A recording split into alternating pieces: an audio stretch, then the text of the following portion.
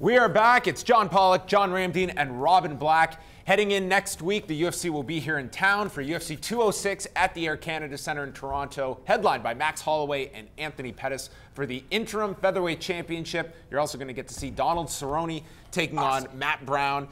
This is a card that's gone through many different versions. This looks to be the finalized one, which will include Tim Kennedy taking on Kelvin Gastelum.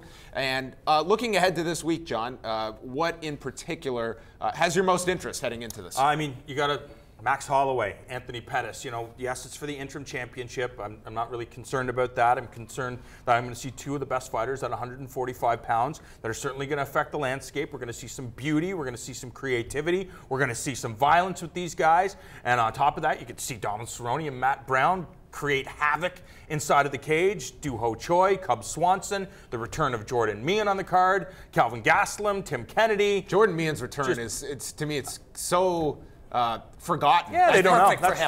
That's perfect. Let's just slide in under the radar. We'll see them. We're going to go to the open workouts, which I always really enjoy. We don't get to travel as much because we do a lot of the work here in the studio. But the open workouts is one of the things I really like. People watching the open workouts. I don't know if anyone has ever followed our good buddy James Lynch's video blogs, but there was one, I think it was 189 week, where he's doing it and he pans over to Robin and he's watching them working out, and that to me, it's as entertaining as watching Chuck Liddell watch a fight. I just get so much out of watching the martial arts. I really, really do. I'm working on the Doo Ho Choi Cub Swanson breakdown right now, and it's just such a joy to do it. Like, you're analyzing two of the great martial artists. Doo Ho Choi is only 25 years old, and they're so different.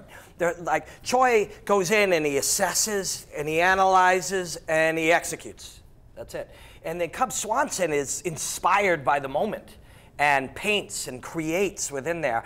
And trying to tell that story outside of just this is an elbow, this is a pivot, and try to differentiate that in a way that you can make people feel it, that is an assignment that I'm just thrilled to have. And I'll work on it all weekend and shoot it Monday. Once that's behind, I'm just going to go on Wednesday and just watch them move and see what else I can learn. Super cool.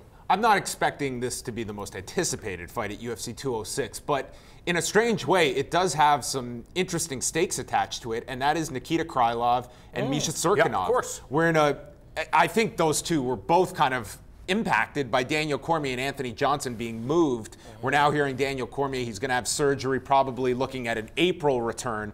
Because had that fight happened that same night, and you're coming out of this, Ryan Bader has not re-signed as of yet, John Jones is on the shelf, the winner of that fight could very well have received the title fight just if the winner of that title fight wanted a quick fight. I don't think that necessarily applies, but if Bader were to leave this company, which when I talked to Scott Coca this week, when his exclusive period's up, they are very willing to talk with Bader.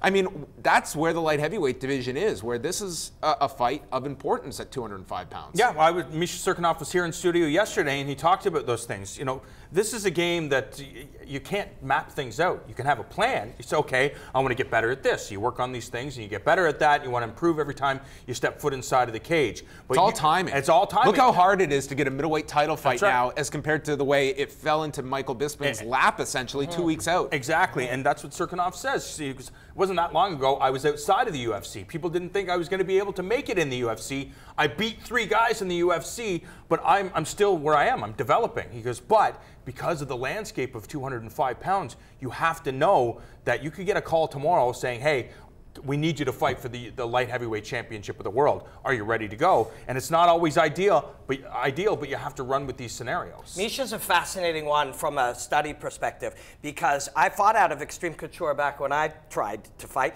And so I trained with him a lot, and I watched him develop up close, and now from a further distance, just with my analytical perspective of him.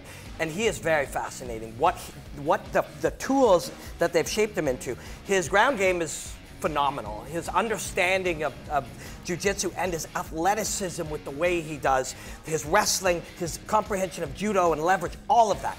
Then, like so often is the case with these uber talented jiu-jitsu guys, they develop striking as a secondary thing. And often what they miss early is root fundamentals.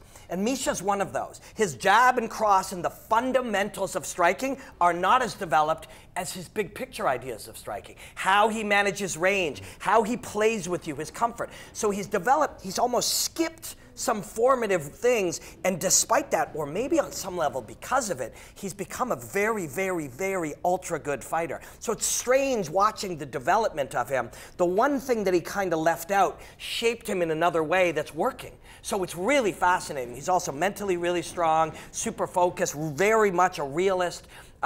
And I may have been one of those people who'd be like, yeah, Misha will be really good when he's in the UFC. I think he'll do well.